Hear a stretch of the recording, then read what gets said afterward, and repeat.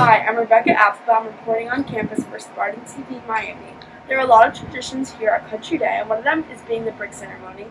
Every graduating class member gets a brick with his name and the class year on it, and all of those bricks pave the pathways on campus. This has been a tradition since 1998, where the senior class comes together one of the few times before they graduate and leave and graduate from high school.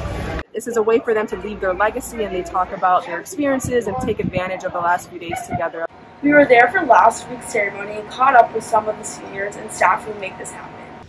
Today we all know that this is one of the last few moments we will have together as a class.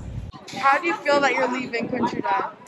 Pretty sad. I've been here for a while, so it's going to be different for sure. It sounds cliche, but it feels very surreal. It all happened very quickly. I've been here since 7th grade, so it's a little bittersweet to be leaving all my friends, but I'm looking forward to college.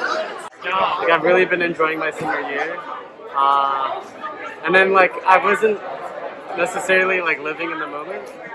Freshman through junior year, I was always planning for the next year, but then this is the last one, so it hurts, but I'm also really excited for college.